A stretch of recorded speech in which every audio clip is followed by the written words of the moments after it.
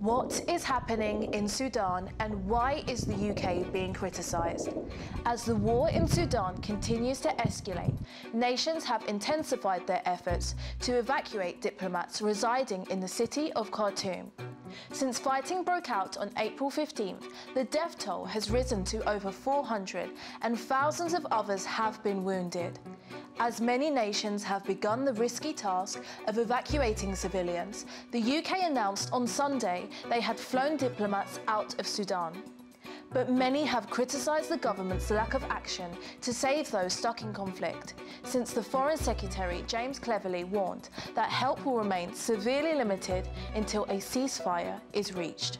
And we will continue on our diplomatic effort to bring this conflict to a swift conclusion, because until that happens, we are severely limited in our ability to provide assistance to British nationals.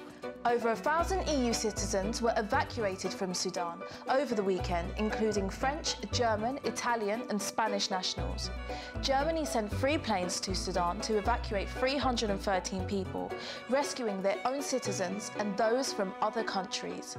Alicia Kearns, Conservative MP and chair of the Foreign Affairs Select Committee, said, "We have to think about the context they find themselves. People are terrified. Across the world, there's a very limited amount of evacuation going on because of the complexities on the ground."